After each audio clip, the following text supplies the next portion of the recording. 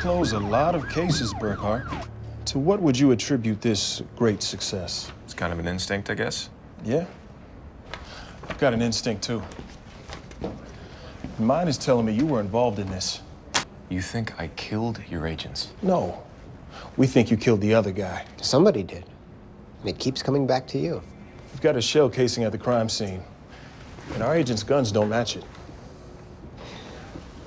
You said you didn't wear your gun last night.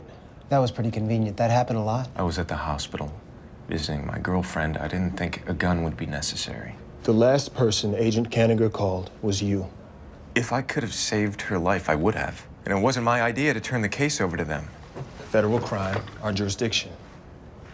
What did you know about it that you didn't tell them? All I know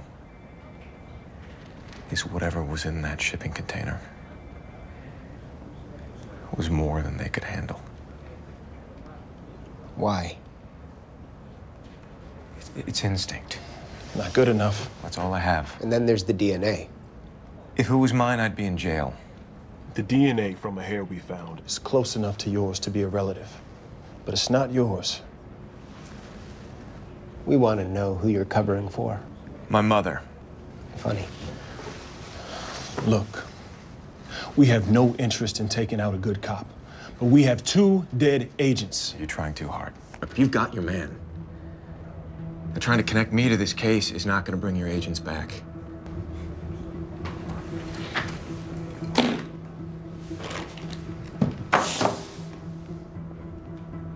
Ballistics didn't match, but that doesn't mean I think this adds up. 2314 to 2306. Suspect number 3 is in. You sure with him? Been following the damn truck for a week. Should know by now. Copy that. Truck. Ticks have 6 legs or 8.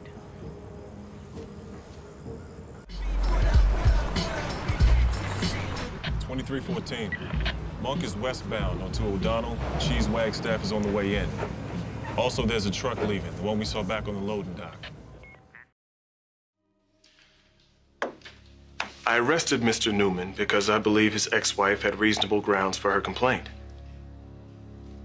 While we appreciate that domestic abuse is a very serious... Let me guess. My client didn't do it. You bet I didn't. Are you denying you went to Miss Jenkins' hotel suite to confront her about the lawsuit she filed against your other former wife, Nikki? I was married to Diane Jenkins, and the marriage ended in an annulment. She didn't get a settlement. Sounds like the basis for a very heated argument. And you're speculating. Did you throw this camera at Miss Jenkins? Does Diane claim that she was physically harmed in any way? In an abuse case, it doesn't matter. You know that, counsel. Miss Jenkins called 911 right after Mr. Newman left.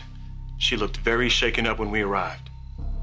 He threatened, assaulted, and intimidated her.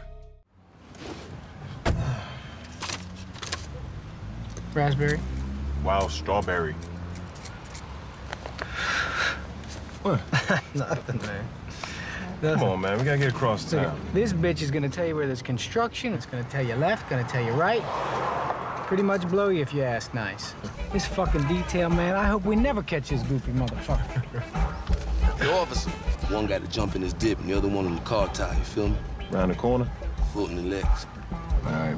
Nice, man. Yeah. Yes, she does, baby. Oh, excuse me.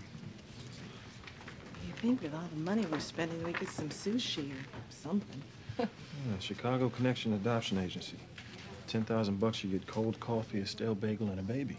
Multicultural adoptions have been on the rise in the last 10 years. Shorter wait times and reduced fees have all played a key role. Reduced fees. Why wait a year for a white baby when you can pick up a 6-pack of black kids on the way home from work? You think this is funny, huh?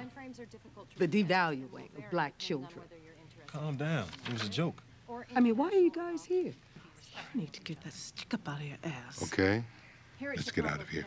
We encourage an open adoption philosophy in which birth parents and adoptive parents have the I feel bad for the kid who ends up with you. before and after